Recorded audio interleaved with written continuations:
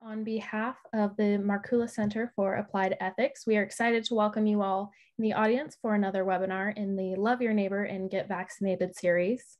My name is Amana Liddell, and I'm a senior at Santa Clara University working with the Ethics Center on the Get Vaccinated Project.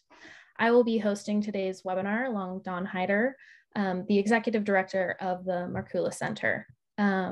As I introduce today's guest, we will be sharing some slides with some images that we would like you all to take a look at. As a special installment in our COVID vaccinations and back to school series of webinars, we are welcoming street artist Finch today to talk about his unique approach to combating the COVID-19 pandemic. Based in San Francisco, Finch is well known for his honey bears, which can be found in public spaces across the city, including windows, sidewalks, mailboxes, and more.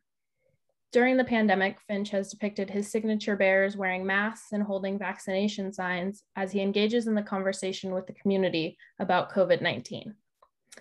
Finch's art can be found in many places outside of San Francisco, from New York to Hong Kong and beyond.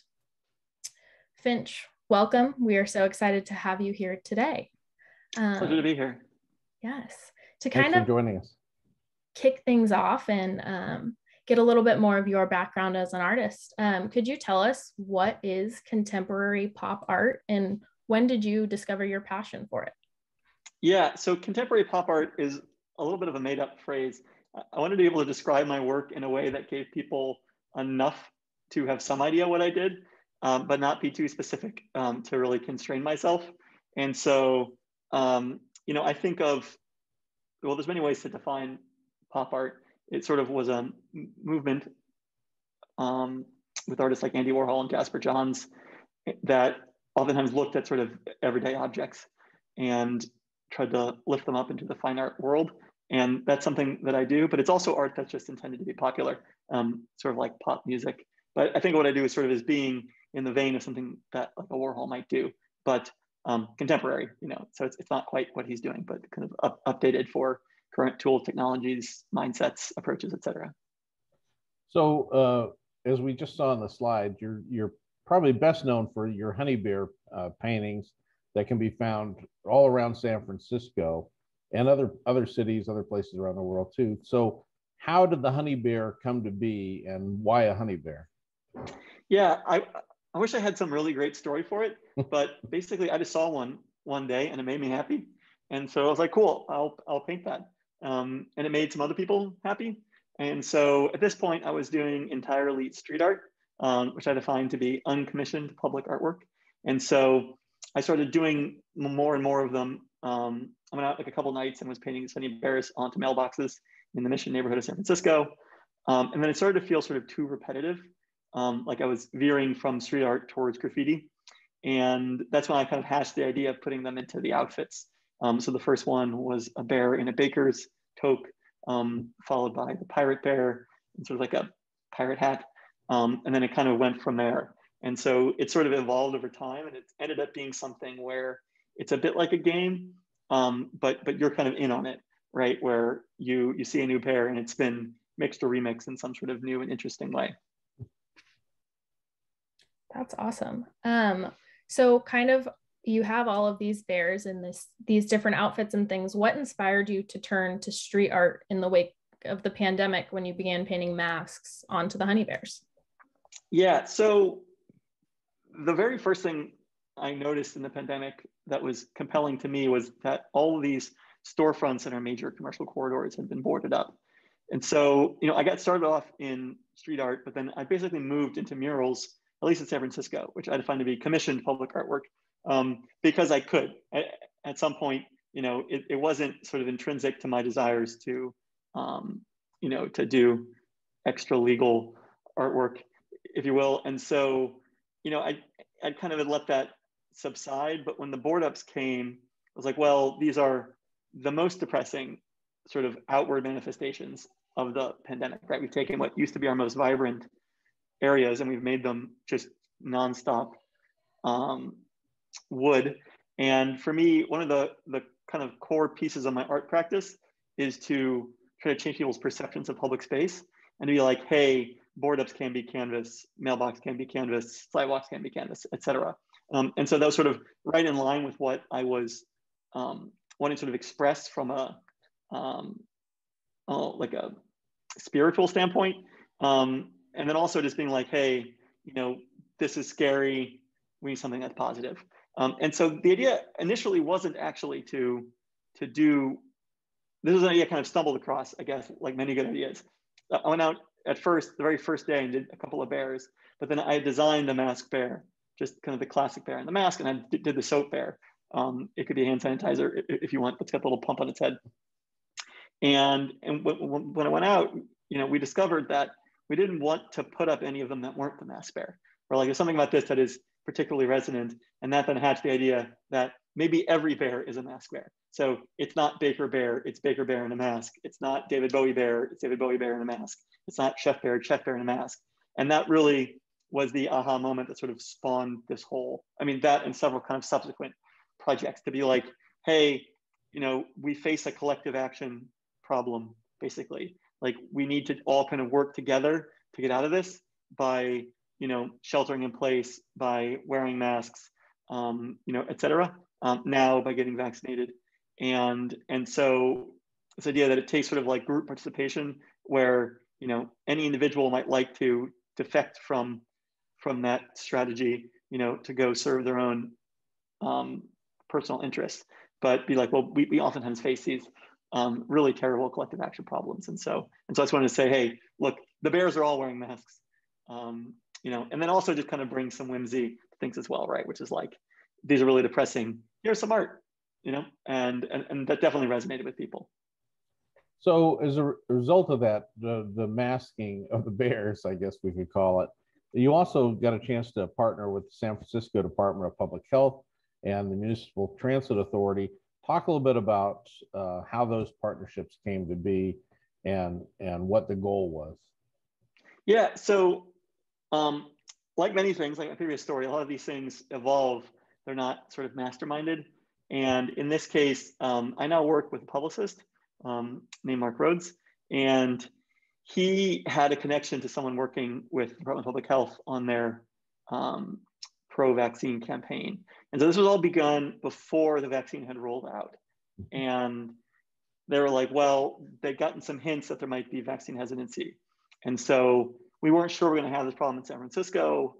We weren't sure if we did to what degree we'd have it, but they want to sort of get some pieces in place to prepare for that.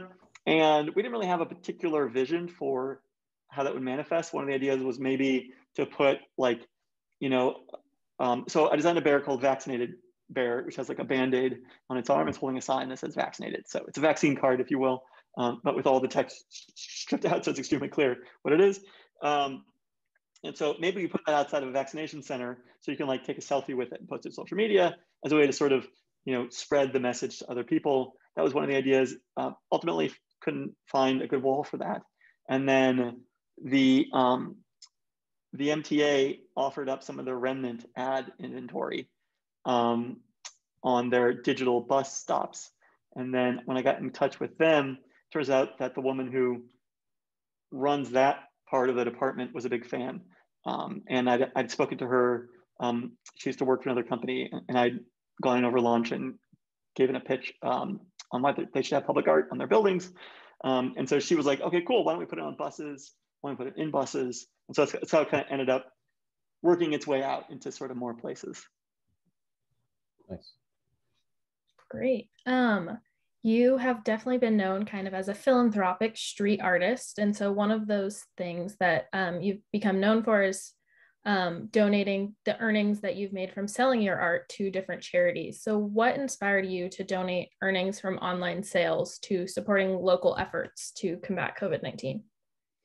Yeah, so, I've always had some philanthropic component of my practice, and it usually took two forms. One was I would donate paintings to various charity auctions. So if a school or nonprofit is like, hey, they have some event, right, and they auction off some things, that's me for paintings. And so, that's a thing that I have done and continue to do. And then really starting with, I did a bear called the pink pussy hat bear back when Trump sort of pulled funding from Planned Parenthood. And I gave half of the proceeds from that to Planned Parenthood.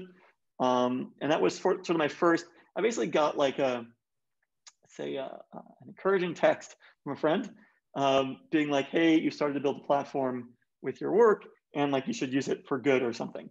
And, you know, I always had some hesitancy around doing anything that I consider to be political, because putting art in a public space is a political act sort of unto itself. And I didn't want to sort of jeopardize the other goals of my practice, one I'd already mentioned, which is changing people's perception of public space. And the other one is just trying to bring art to the 95% of people who don't go to art museums. Right, trying to tie this into something that is more of a hot button issue can undermine those things. But in that particular case, and actually the case with the masks as well, the way I sort of thought about it is one, I do have an opportunity maybe to have some influence. And then two, I'm not really hitting something that is truly divisive, right? I'm trying more to just like put my hand in the air and be like, look, I'm standing with you. Then I'm truly trying to change somebody's opinion. And so that gave me some comfort around that. But that sort of hatched the idea of doing what I call cause bears, which is sort of bears tied into causes. And one of the benefits I realized I sort of stumbled into was that by being so adaptable, the bears can tie into not just maybe interests like weightlifting or wine drinking, but also causes like Black Lives Matter or victims of campfire or, you know, women's health, et cetera. And so fast forwarding to 2020, so that was the thing I had done, sort of, you know, I'd done the Smokey Bear at one point for the campfire victims. And I get to the mask bear and I'm like, I would feel pretty, I just like, it didn't sit right with me to sell. Well, first of all, I wasn't going to sell bears wearing masks at all. I was like, who would want to remember 2020? Like, no one's going to want to buy this. But people kept asking about it. They're like, hey, can I buy one? Can I buy one? And, you know, I'm a person who likes to listen when people say those kind of things. And I was like, okay, cool, I'll do it. But I'm only going to do it if I can do it as part of a fundraiser. And so at that point, you know, the other fork that happened is that one of my collaborators had started to sew masks. And this is back before you could really reliably buy masks. And he found some research online about how to take basically shop towels and to fold them and sew them, that they weren't N95, but they were N91 or something. And this is back when there was like basically nothing. And so we were, I was like, hey, would you consider sewing masks with honey bears on them if we give 100% of the proceeds to charity? And so we basically started production on that. With the paintings, I ended up selling on half to charity, the sense of being a number that is sustainable, because I have a team of art assistants and pay rent, et cetera. And I basically discovered that you can give quite a lot more when you don't go bankrupt in doing it. And so yeah, so that was basically the construction of the first mask fundraiser. And it just went like well beyond my expectations. I think in the very first one, I donated over $100,000 to local nonprofits.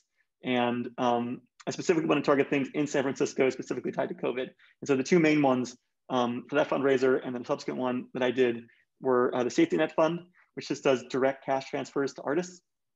Having studied economics, I like direct cash transfers. You know, I think that they don't sort of demean the recipient by trying to overprescribe what you do with it. Like if you need medicine, if you need rent, if you need food, you pick what to do. And again, this was all to artists who were out of work because of the pandemic. And the other one was called SF New Deal. And it's a nonprofit that basically pays restaurants to make food that then gets donated to those in need.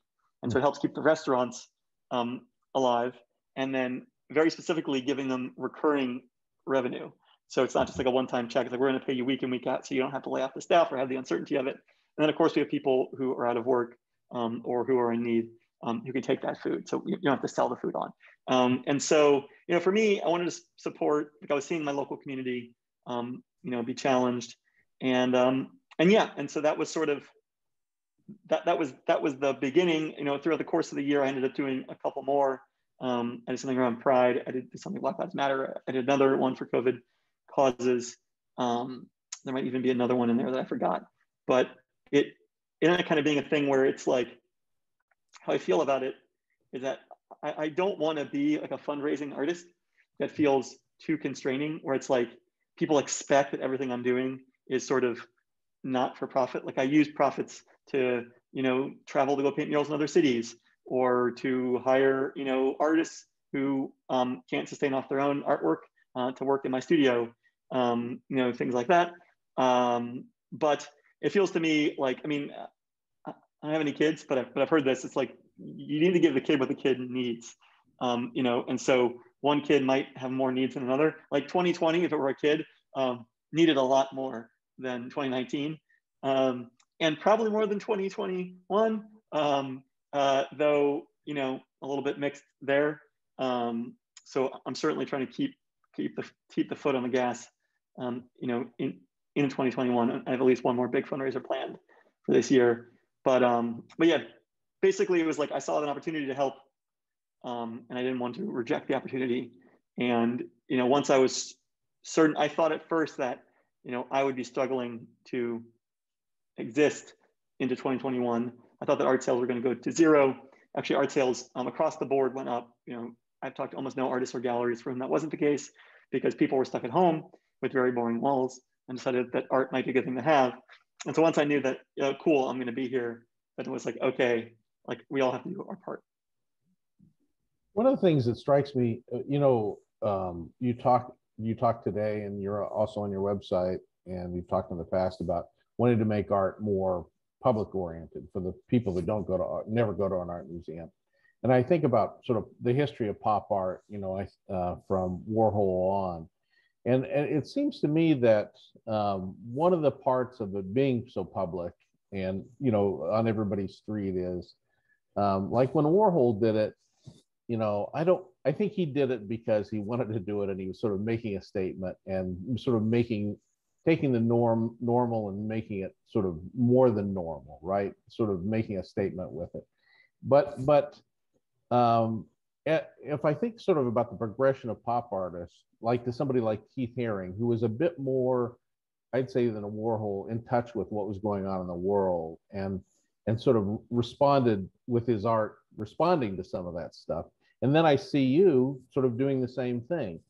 And it just tells me something about how things have changed over the last 50 years in terms of social media and, how interactive we are, whether we want to be or not. It's harder to be isolated in the world and just make art, right?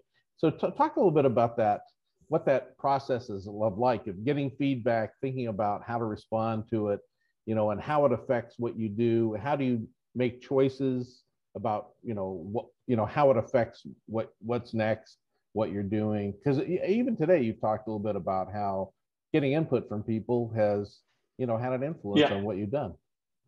Yeah. So this ultimately ends up being a challenging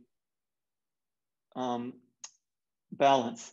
On the one hand, so I pretty much don't believe that you can make art that other people that you don't want people will like. I think when you try to sort of pander in that fashion, that it ends up failing. And so the model that I take, which I've heard from other people as well, so you're basically trying to make things that you like, and then trust that there are other people that will like things that you like. That trust, ultimately, the hit right there is somewhat low, right? So for me,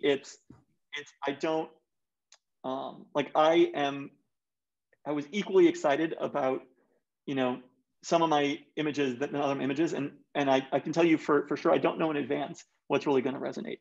But part of how I find out what does resonate, so that's sort of at the genesis level, is I come up with some ideas of things I'd like to do, and then I kind of just do them without much input, from other people, and then I sort of listen and hear. And because I want to make art that people like, I'm happy to hill climb from there, right? So if nobody had liked the honey bear, then I probably wouldn't have painted so many honey bears. But the fact that people do, and the fact that I can continue to find sort of new aesthetic territory to explore around it, continues my journey in that direction. I have an image that was somewhat popular, which are these lips that I paint. And I did them in, all the colors. I did them with some stripes and some dots and things and squares in the background. I basically was like, I feel like I have, mined this aesthetic territory pretty far. I don't know where else to go with this. That's not just for like too repetitive. And so that ended up sort of fading as part of my work. But, I can give almost endless examples of this. Like one that on the positive side, was I got commissioned to paint a mural of California poppies. And I actually wasn't that optimistic about the mural because the poppies themselves, the flower head's only 3 colors, which for me is on the low end. I'd say my average image has like 7 layers to it because all my work is done with spray paint and stencils. And so a lot of the constraints are around basically the, I don't want to call it physics, but the, there's a physical process to produce it that imposes constraints. And the poppies, just like I posted on Instagram and like, here's my new mural, and people went crazy for them. It was like one of my most liked posts. And so I was like, okay, maybe I should paint another poppies mural, right? And so I did, and people like that one too. And so that's kind of the, that's at the most basic level, like that's an advantage. What's social media, and I don't need to get into this at too much length, but it has very many dark sides as well. One of the dark sides is that you're sort of encouraged, like, you're supposed to post like every day, but obviously you can't make, or it's hard to make a new artwork every day, at least in some sense. And so, it encourages you to maybe be sloppy. And so you have to sort of resist against that. I definitely take some inspiration from Banksy on this. So we'll just be completely silent for 2 months and then be like, okay, here's something I did. I don't have that much restraint, and maybe I do more projects than that. I have a bit of a more is more mentality, but there's a balance there. You're also just going to get, you have to interact with everybody. So, I have not talked to anybody with any kind of reasonable following. It doesn't have like trolls, basically, that will come and sort of say very mean things. Like I watched an artist talk from an artist who just did a piece at the Contemporary Jewish Museum in San Francisco, and her post sort of got into some like neo-Nazi like community, and they all just like went to her page at once and just like trolled her with all this like anti-Semitic language, and so I was like, that's weird, right? And so like, okay, well, how do we deal with that? And so it's anyway. So like, it's a blessing and a curse. It's nice to be able to reach people. It's nice to be able to get that feedback, but ultimately, you still have to have like it's not a there's probably a powerful quote from Henry Ford, which is, if I asked my customers what they wanted, they would have asked for a faster horse, right? It's like you can't pander too much to it. It's more of like a feedback system that like, I did a thing, give me your feelings on it. And then you can choose to accept or reject those feelings. It is at least an objective measure of something. And then having that is sort of in some ways better than not having it. And so, I try to see what can I get out of that that's useful, and then kind of go from there. And then again, sometimes people literally say like, I want to buy this. Like a mural I did of a grizzly bear inspired by the California flag. Again, didn't know people would like it. Not my kind of everyday object, up the middle sort of pop art.